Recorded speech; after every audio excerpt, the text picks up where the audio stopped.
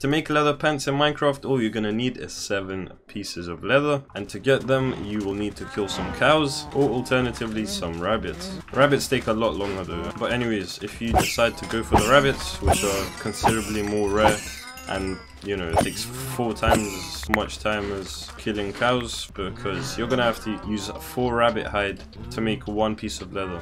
As you can see, if you just kill a bunch of cows, you get a lot more, a lot quicker.